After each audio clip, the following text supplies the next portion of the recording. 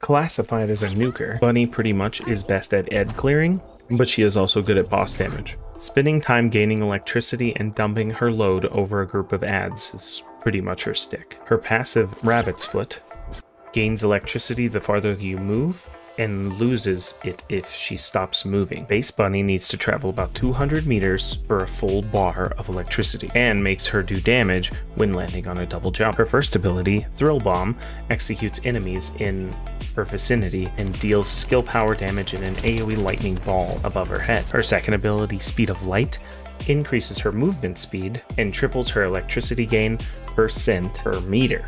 Her third ability, Lightning Emission, makes her pulse with electricity per distance traveled, which is most effective when coupled with Speed of Light. When both are used, the farther you travel, the more you shock, but the farther you travel, the faster your MP drains, so cycle Speed of Light on and off to conserve MP. Lightning Emission does not consume MP over time, it consumes electricity. When you turn it off, you don't travel far enough to waste too much electricity. Her ultimate, Maximum Power, is a lightning beam that gets stronger the more you let it shoot out of Bunny's palm. Level 3 is an entire electricity gauge and is the strongest you can shoot the beam. Bunny is one of the best ad clears and one of the highest boss damage DPSers in the game, so it's no real wonder why she's one of the fan favorites. She also has a couple other assets that make people really enjoy Bunny. Now for the Bunny mods, these are exclusive to Bunny. First we have probably one of the best ones, Electric Condense. This transforms Bunny's ultimate Unibeam into a damage over time effect around her feet. Then we have Electric Transition, and this one modifies the speed of light to increase your shield whenever you're running.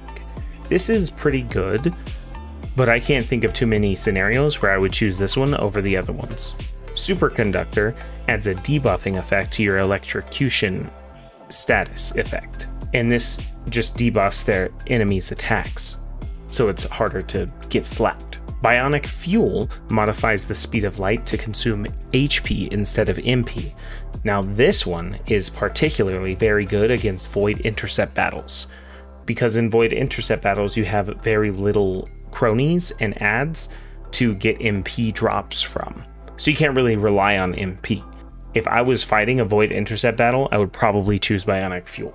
Now I'm trying to do all of the Descendants all at the same time, so you should see a giant pack of Descendants released around the same time. So if you want to see the other Descendants, check out the playlist above, and if you like the 3D models, let me know.